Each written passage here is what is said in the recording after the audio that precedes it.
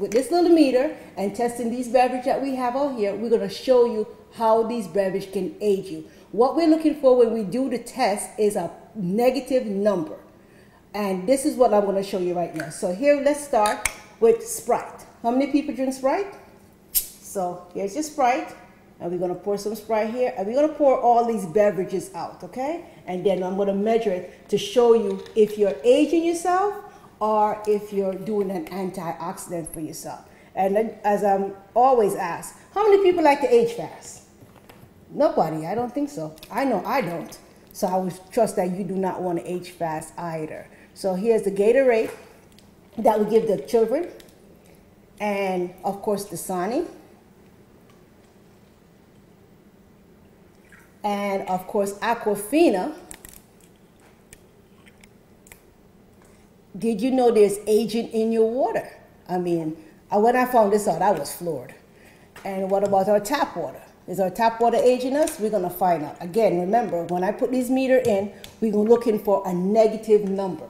If it's a positive number, we aging, it's oxidizing, you rusting. Like when you cut an apple in half, you see the apple begins to age, rust. So now, let's see what's going on with your Sprite. Turn this meter on. Make sure it's on the right mode so you can see the number. And of course, here's the beverage, and this is Sprite. Now, let's look at Sprite.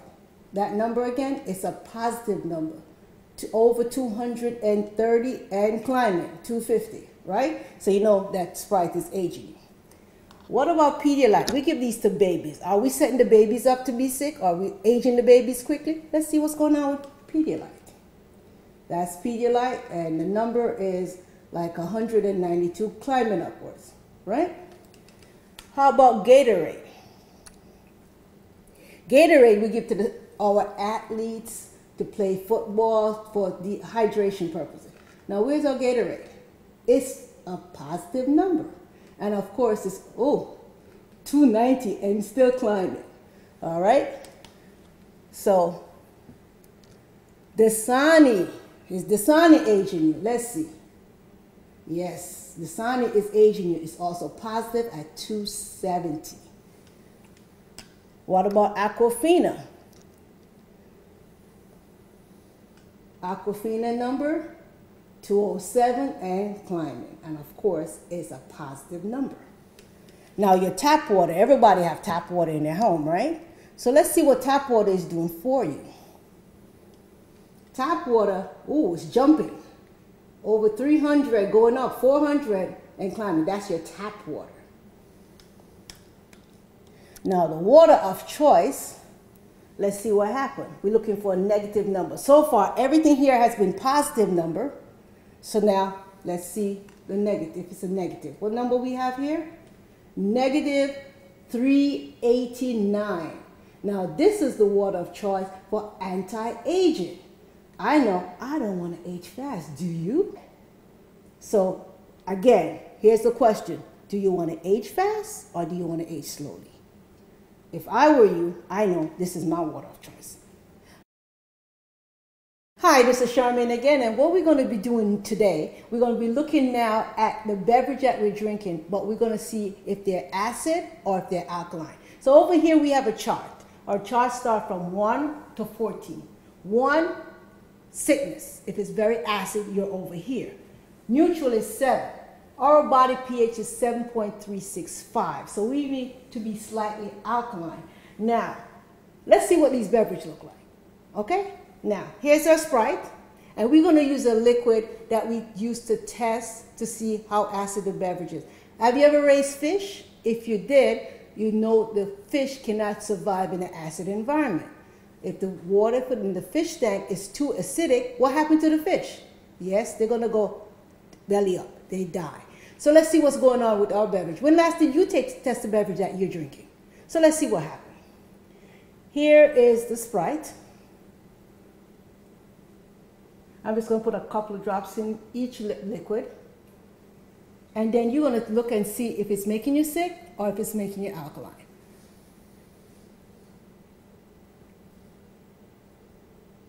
Okay, so let's stir these waters up. Let's clean this off.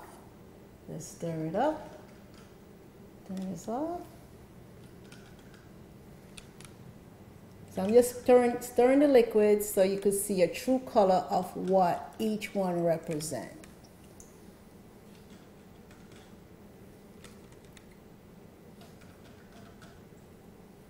Now, we're going to take these liquids and take them to the chart.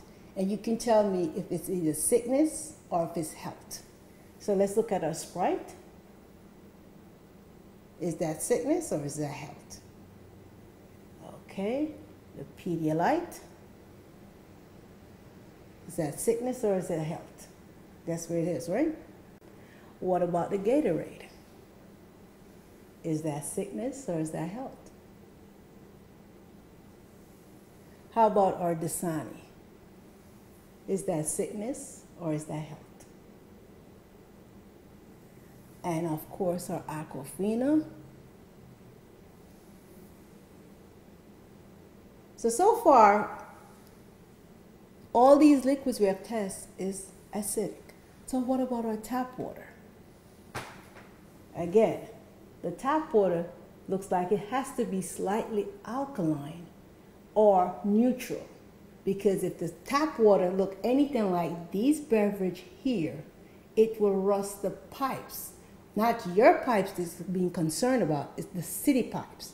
And if the city pipes are rusted, what do you think will happen? It will create a water main break. So therefore, there's chemicals that's added to this tap water to raise the pH. Now, here's the Kangen water, and what's that? Health. Can you see that? So in my estimation and recommendation, the Kangen water is the beverage of choice. Now, here's what we're going to do. So we look at these water and we say, this is your body on the rest of the beverages. So let's see what happens. Let's start here. Tap water. This is what you drink. But you start to introduce the Kangen water to your body. Once you do that, it raises the pH. Now, let's see what it does for Aquafina. This is your body on Aquafina. Let's add Kangen water to the Aquafina. Raises the pH. How about the Dasani? Let's see. Raises the pH. Now, here's the next beverage. Gatorade. This is what we give to children. Let's see, they're playing sports, and this is what you're supposed to do for hydration. Let's see what happens. pH does not change. Let's look at the Pedialyte. I'm pouring, still didn't change. How about the soda? This is the Sprite, and this represents all carbonated beverage. As I always say, if you're breathing oxygen and your body let out carbon, why is it you're drinking carbonated beverage? So let's see what it does. The pH does not change. So as you see now, this is Sprite and it's diluted. Now, the Sprite never changed because the Sprite is so acidic. This acid in the Sprite is equivalent to battery acid. So to neutralize the Sprite, you have to drink at least 32:1 ratio, meaning you drink 1 bottle of this, you need to drink 32 bottles of Kangen water to balance out the Sprite. So now let's see what happens when we do this with the Sprite. All these beverages are nicely neutralized, raise the pH on them. So let's start here with our Dasani. Turn it right to acid. What about Aquafina? Turn it to acid. So when you drink Sprite, you know what you're doing. You are introducing battery acid to your body. What about the tap water? And of course, the Kangen water, make it real acid. So again, do you still want to drink Sprite? As one young lady said, can I have some ice with that? Would you want ice with this? The beverage of choice should always be Kangen water. Hi, my name is Leroy Francis. And my job today is to explain the microclustering properties of this wonderful Kangen water. And what do we mean when we say microclustering? You ever drink a lot of water and feel it swish around in your stomach? It's because the amount of molecules per cluster of the tap water and the bottled waters that we drink every day. And to illustrate what we're talking about is if you're trying to throw, for example, golf balls or tennis balls through a chain link fence, you're not going to get all of that going through.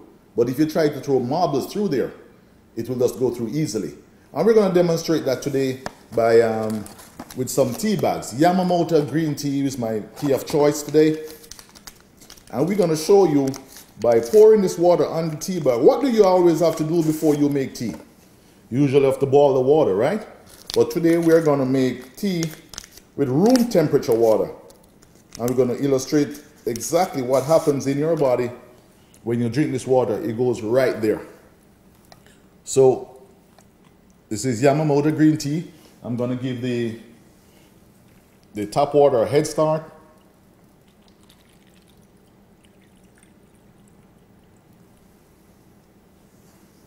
And this is Kangen water.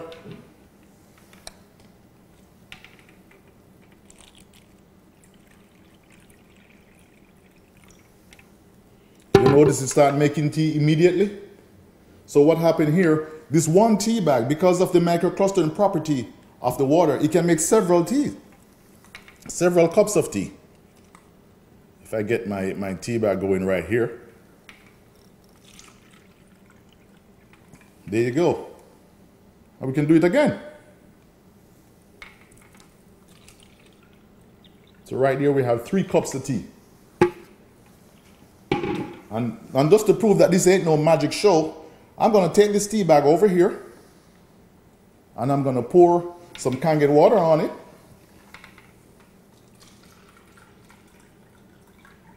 And there you go. It's tea, so there's nothing wrong with the tea bag. And let me try doing it again with the tap water, now that we give it a kickstart.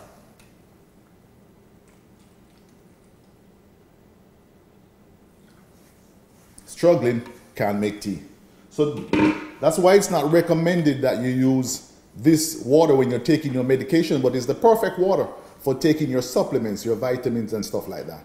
You want to use just the clean water from the machine. So this is basically the properties of the water that is so amazing, why it makes you so hydrated. And I'll just go ahead and take a sip of my favorite tea. Ah, delicious. Hi, my name is Nicholas Gordon and Johnny Sutter. And we got a couple more demos with Kangen water for you. First off, Johnny's going to demonstrate how well the Kangen water works with cleaning your fruits and vegetables. Because normally you use tap water. So go ahead, Johnny, and start getting them ready. All right. Here's the... What I'm about ready to do is just open them up, and I'm going to put a few tomatoes on one side, and then I'm going to put a few more on the other side. And what I'm going to do is I'm going to pour the clean water, I should say tap water, into the tomatoes, just to give them a head start. And after that, I'm going to pour a little bit of Kangen water into the other side. This is 11.5 we're using right here. And we keep it in a dark container because we want to keep the light, air, and as well as shaking it up, because that will disrupt the properties of the water. So the 11.5 water is we use it to clean. You can actually go green in your household with this water right here. I use this amount in every load of washing my clothes. I don't use any laundry detergent. I just put this water right here inside each and every load. While we're letting that soak, simulating washing your fruits and vegetables, I'm gonna go ahead here and get some oil out. Now we have some sesame seed oil, and the thing with the sesame seed oil is that what happens when you mix oil and water? What did they teach you in school? They told you, well, it don't mix, right? Right. So, well, Nick is pouring a little bit of sesame seed oil. so they don't mix. That's what they taught us in school, right? Right, exactly. Okay, so I'm pouring just regular tap water, and we see the oil is kind of like rising to the top. Yeah. Now I'm gonna take some of this 11.5. Now this 11.5, I tell you what, is some amazing water. You see what it just did to that oil? It broke it down. All right, so Johnny, why don't you check on your tomatoes and see how those are doing? Okay, this is what I'm gonna do here. Now, most people don't know, but your fruits and vegetables come with an oil-based pesticide. And they always tell you, Nick, when you bring your fruits and vegetables, what do you do when you get home with them? Well, I wash them under the tap water. That's correct. They wash them under tap water. Now, seeing under tap water, what happens? Nothing. See there? There's nothing there. Nothing but water. But when you use the 11.5, that good fresh taste of fruit when you pick it right off the tree, or your vegetables when you pick them out of your garden, look at that right there. Can you see that? Now all that oil-based pesticide off the fruit. I should say the vegetables. And what are we gonna do, Johnny, this time? Well, this time we're gonna show you what's in your water. When I talk about what's in your water, you can't see this, but you can tell it when you put it on your skin. So Nick is gonna pour some tap water. And then as he pours the tap water, he's gonna also pour some Kangen water. And as he pours the Kangen water, as you can see, they both look the same. Doesn't look like anything's in it. But what Nick is gonna do, he's gonna put some drops in the water that's gonna show you the chlorine that you're putting on your body that's in this water. And he's gonna stir it up a little bit so you can really see it. Now this chlorine, a lot of times is odorless. Well, I shouldn't say odorless, but you can smell it. And what he's gonna do, he's gonna cut an apple up, and we're gonna show you how this takes the chlorine out the water. Man, this is really dark. You see how dark this is? There was a lot of chlorine in that water. Now this is just like if you were to be in your shower, you're taking a shower, and that chlorine that's coming from your shower head, from the water, will exactly absorb right into your skin. There's a lot of apples he's putting in there. You see one thing? See it's getting lighter now? So that's showing you how chlorine soaks into your skin just like taking a shower. And if we leave that in there just about another 2 minutes, all that chlorine will be absorbed into the apple, which you can represent your skin. Look at that. All the chlorine is now absorbed into the apple. Now this is just like your skin would be. If you were to take a shower, that chlorine will be inside your body now. Isn't that amazing?